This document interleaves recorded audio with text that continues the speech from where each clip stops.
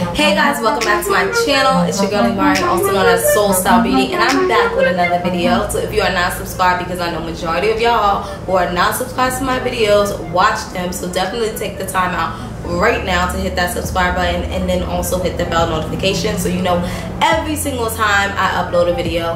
But I do look different. I know the hair is black. I have a ponytail in, it's slicked back in a ponytail, and I know I'm looking real different out in these streets, and that's because I actually turned 28. Hold on, need some coffee. And by the way, yes, I do drink bodega coffee.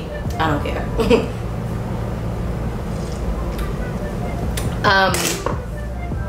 Yeah, I do look very different out in these streets, and that's because I turned 28 on June 28th. So yes, it was my golden year, and I had a blast, y'all, with my friends, and I'm still celebrating today. I'm going to brunch with one of my other like my co-workers now for my birthday, so it's like it's July 3rd, and yes, I'm still celebrating, and my birthday was on the 28th, so I'm just thankful for that. Today we are going to talk about habits, just because it's been a topic that's been so heavy on my heart. Your habits form and shape your life, your outcomes. And yes, you may be like, Neewer, but you're a believer, and you know, God put you into spaces, and yes, I do believe in that. However, we all play a responsibility in our assignments on this earth, or what we want to do. Like, you have to put some work behind it. Hashtag do the work.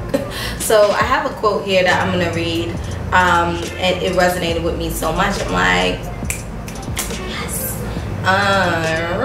so it says, pick your habits carefully, your future relies on them.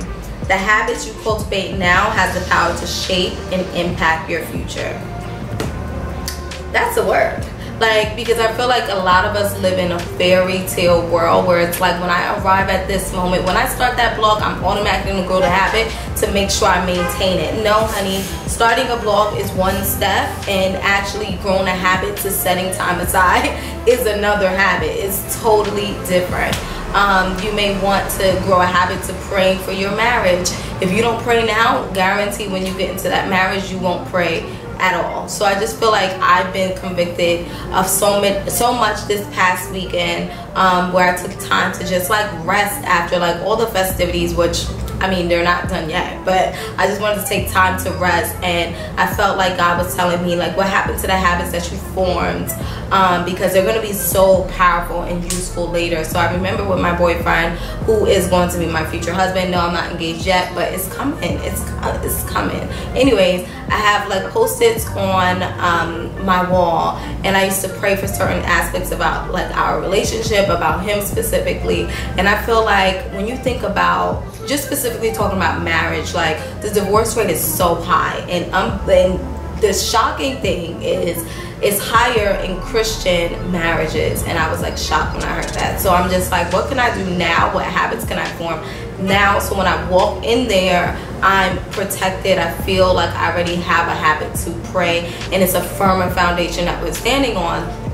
And I feel like oftentimes it's so easy to think that we have an on and off switch. Like, yeah, when I get that blog, like, I'm automatically gonna maintain, like, duh. When I get into this marriage or this relationship that God has called me in, like, of course we're gonna start praying.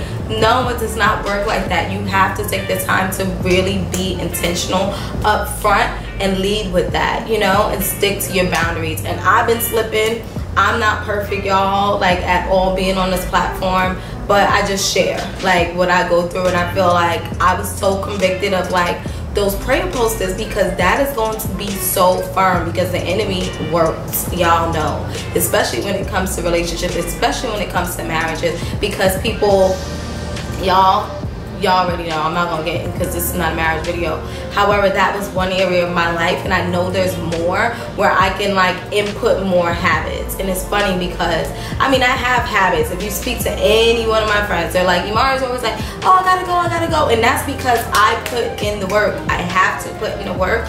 Although I'm like, yes, I'm touching lives with blogs and YouTube and this and that, you still have to put in the work and make sure you have those boundaries within your life and grow that habit of, oh, oh, okay, I have to put aside an hour or two, unless you just can't do it, because I came out of a season, girl, and I just could not do it. But if you have the time, you have to grow the habit. You have to do the work. So I hope that you take away from this video that habits are so important. They shape your life, the outcome of your life, what you want to do. You feel like God is calling you to something, you feel like God is giving you an assignment, you need to grow a habit behind it, and hashtag do the work. So I hope that you guys enjoyed this video. It was very short, but let me know down below, what do you feel God has calling you to, and what are the habits that you want to put in place.